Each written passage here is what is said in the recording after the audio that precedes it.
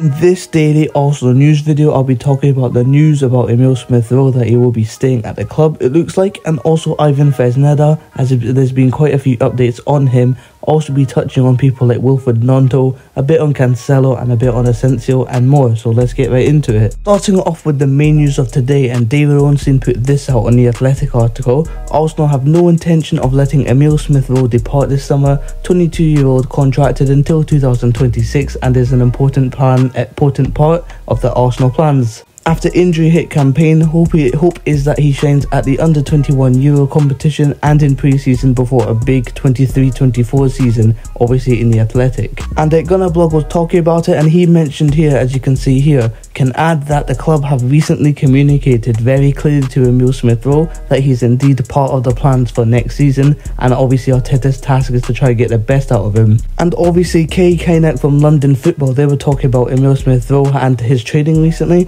and they were pretty positive about it. They said, we've done some stuff on Emil Smith Rowe's situation, he's come back from injury and he's pain free. All the reports from training are positive, and that he's lost weight, he's much leaner than he ever has been before, he's setting personal records in terms of space and physicality, all of those things. He hasn't had any conversations with Arteta about what he needs to do to be in the team. So Arsenal clearly don't want to sell Emil Smith Rowe. I don't know if this will change if like massive offers come in. In my opinion, I really didn't mind what would happen, to be honest. I knew there was rumours of either happening. If he had left the club, I would have been like, oh, it is what it is, thank you for your service. However, if he's staying, I would really don't mind giving him another chance, as again, he does have lots of credit in the bank. Still a very, very talented midfielder, obviously, or winger, whatever you see him as, and you know, he could have a big season next season. What I would say is that pre-season is very, very important, and he really needs to find a position down, because we need to be having a reliable squad, and Arteta needs to trust him when we're chasing a game, when we're even rotating and we need to rest people and competition need to come in. Smith Rowe needs to earn his trust from Arteta, and if he can do that, and if he can become part of this, you know, title winning squad, it only will be a benefit to Arsenal. So as I said, pre-season is going to be absolutely massive for him, and again, I really do not mind him staying. In fact, I would say it's more positive news than negative news, as he is a Hale-End graduate. I don't want to be too soft and say, yeah, he should stay just because of that reason. However, credit in the bank, I would say give him another season and see how this goes. If it's similar to the one he's just previously had, then ideally you probably let him go. However, here's hoping he has a massive turnaround. And you can see he's done very well in training according to a few people, and this is what he needs to put in his hard work, and I trust him to do so.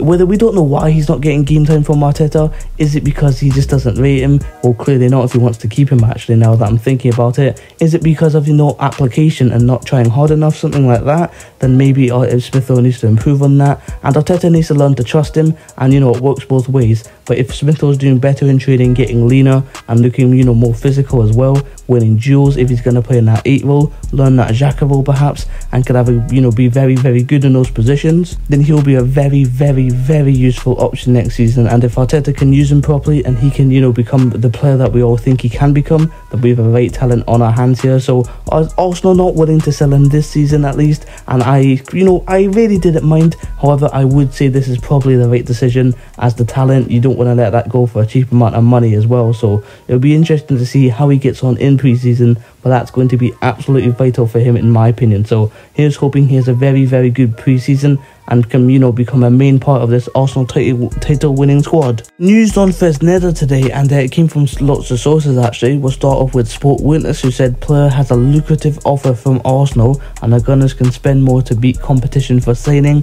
and that competition, and you can see here below, is Borussia Dortmund, who will face competition from Arsenal to sign Fresneda in the summer. However, Mate Moretto said this. He said on Ivan Fresneda, he said to this day Borussia Dortmund is the best placed team in order to sign him, and Fabrizio Romano commented on this as well. He said Arsenal do appreciate Ivan Fresneda since January, but told they have they have not sent any official proposal despite any reports. No concrete negotiation at this stage. Race remains open, with Borussia Dortmund also interested. So obviously the first article talking about how we maybe have sent an offer, however maybe that's a bit too far-fetched, as Mate Moretto is saying no, Dortmund's still the best placed team, and Arsenal's, Fabrizio Romano, saying Arsenal are still in the race. So again, you could say not too much of an update. However, maybe that Arsenal could be losing the race if Dortmund is the best placed teams. As I said, Fresneda looks a good player, young fullback. Have to wait to see who Arsenal go for, as we've been linked to people like Sacha Boy,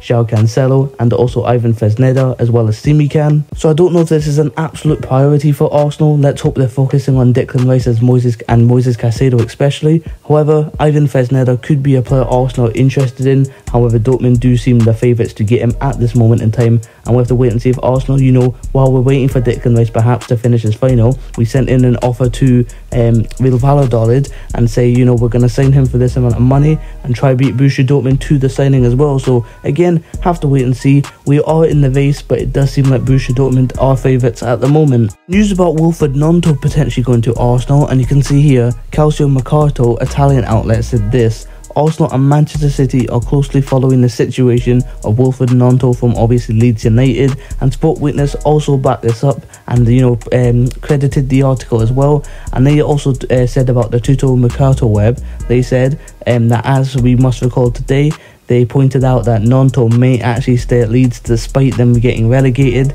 The outlet, who also mentioned Arsenal's interest, highlighted that the scenario with him playing in the Championship is not so far-fetched. So we'll have to wait and see how Leeds will deal with that situation. There's no certainty, however, if Gnonto is really moving this summer. It is said interested clubs are waiting to understand what Leeds will do with him. So again, another interesting situation. People talking about, the relegation clubs.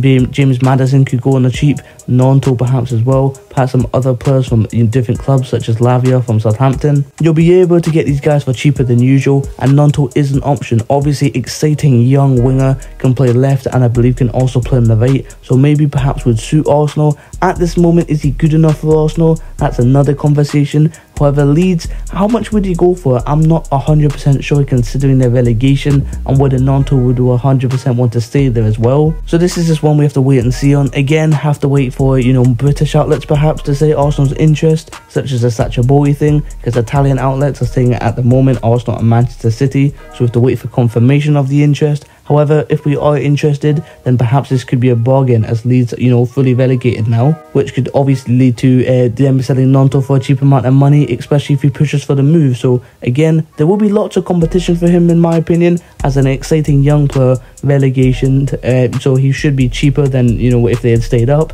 So I imagine lots of clubs will be interested, but it does seem like Arsenal and other Premier League clubs are interested in perhaps signing Wilfried Gnonto. However, not putting in a bid, no talks, just following his situation, and perhaps if Arsenal can't get their first choice, they may go for Wilfried Gnonto as well. So have to wait and see what happens with this, but I do imagine there will be interest, as he's a good player and he should be going through a cheap amount of money as well. A little bit about Moises Caicedo and a little bit other. Ryan Taylor Sport came out with this in one of his articles. Arsenal are expected to launch a record bid worth up to 90 million in the coming weeks for Declan Rice, and that further midfield additions could yet materialise, with Granit Xhaka going out the door, and perhaps Mason Mount and Caicedo coming in.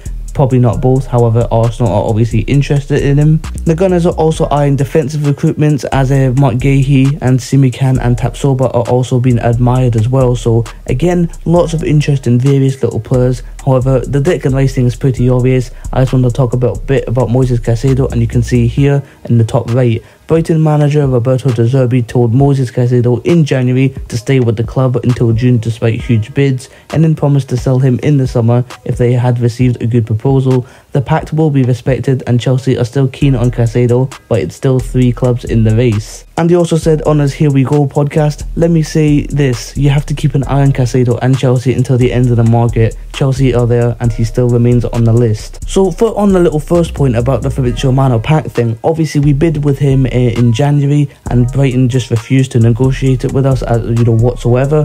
And we always expected that there's some sort of agreement, and now Fabrizio's confirmed that. he's basically said De Zerbi said to him, stay now and we'll sell you in the summer. I promise if we get a good proposal. So it does seem like Moises Caicedo is pretty much off, and nothing's really going to be changing that unless, you know, nobody pays good money for him. But I highly doubt that happens, as he's a superb player. He says it's Chelsea and 3 other clubs in the race. I imagine it is Arsenal, as we've been heavily linked with him and our interest is quite clear. However, Fabrizio hasn't mentioned the other 3 clubs, but it does look like Chelsea could be slight favourites. However, even though they look like they're getting Ugarte from Sporting, it looks like they want Caicedo and Ugarte, so that will be very ambitious for them, and they may be getting Caicedo. However, Arsenal are still in the race, and ideally we really need to be, you know, do we have to be quick on this? I don't know, because Declan Rice, nothing's going to speed up until about a week and a half, because he needs to do his Conference League final. So perhaps the club should be doing this now and trying to get Caicedo in through the door, because Brighton's season is done, Arsenal's season is done. So what do you have to wait for? Maybe they should be doing something now, but maybe the lack of proper links saying Arsenal are going to make an offer could be worrying to some people. However, we need to remain calm at the moment. Perhaps the reason Smith Rowe is going to stay is that we want 2 midfielders and we're going to go for Rice and Caicedo, because in my opinion, I think that's absolutely crucial. If we can get those 2, I think we will be an elite team and it'd be super difficult to stop Arsenal. So I'm personally very desperate for that to happen. Is it realistic? Again, I keep questioning this. However, if Arsenal want to go for it and want to be that ambitious, then they need to be going for Caicedo and then maybe going for Rice later. However, we have to wait and see. Hopefully we get more links with Moises Caicedo, as it does seem like the club are mainly focusing on Declan Rice. But as I said, nothing's going to happen now for another week and a half, so you know, have to wait and see what happens with that, and hopefully we do get him. But Moises Caicedo, will that start moving fast if Chelsea want to go for him, because they, you know, just throw money up? So at the moment it looks like Chelsea are slight favourites, Arsenal are still in the race, and let's hope that you know, Arsenal will put in a good bid, because I really don't want to see this guy anywhere else apart from Arsenal. I think he's an absolutely superb player. So even if we did get Declan Rice, who's obviously quality himself, I'll still be a little bit jealous, I'm not going to lie. But let's hope we can get both. But let's hope for more links, you know, linking Arsenal and Caicedo together, and hopefully we can try get both. Finally, wanted to touch on this quickly, just a few little updates. One from Di Marzio: Guardiola won't block a potential deal from Cancelo to Arsenal. So if Arsenal are interested, which we obviously know we are, then Guardiola isn't going to say, no, I don't want to sell anybody to Arsenal. If Arsenal put in maybe a 60-70 million offer, then I imagine Man City will accept it. So it could be quite a simple deal to be done. Won't maybe not much with Manchester City, as they really want to sell him, but also want good money for him. So I have to see if Arsenal pursue this. But the main bit here is that Guardiola won't want to, you know, may not stand in his way if he decides to go to Arsenal. And also about Marco Asensio, as we got linked to him yesterday quite briefly. However, that looks all but done already, as I suspected it would. He said this from Marca: he is close to signing for Aston Villa. So I kind of knew it wasn't really an anything story, to be honest, but I had to bring it in because Arsenal's name were mentioned. I think it'd actually be a good signing for Villa, and you know, with European Conference League football, I should say, that would be a good signing, and they're going to have to get depth, so good for Villa. However, Arsenal not going to get Asensio, and I think most people knew this. But that's it for this video, guys. Thank you guys so much for watching. Let me know all your thoughts in the comment section below about Caicedo. What do you think of him? Are you worried about Chelsea getting him? How desperate are you for him and potentially Declan Rice? Cancelo, do you want him? Do you not? Same with Marco Asensio. Are you gutted he's going to Villa, or do you not really care that much?